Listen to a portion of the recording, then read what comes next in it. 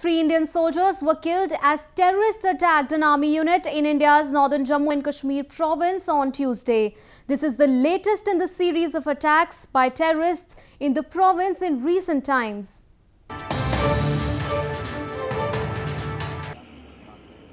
An army camp in Nagrota town of Jammu district came under attack by terrorists early on Tuesday.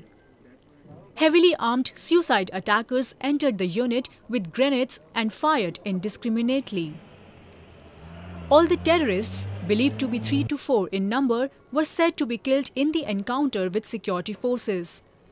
The army cordoned off the area and all schools were shut down. Following the incident, security has been tightened and alert has been sounded in adjoining regions.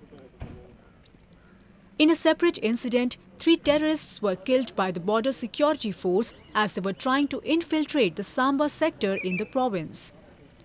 Attacks and infiltration bids by terrorists from across the border have been in spike for the past few weeks. In September, 19 Indian soldiers were killed when terrorists, allegedly from Pakistan, attacked an army base in Uri sector of the province.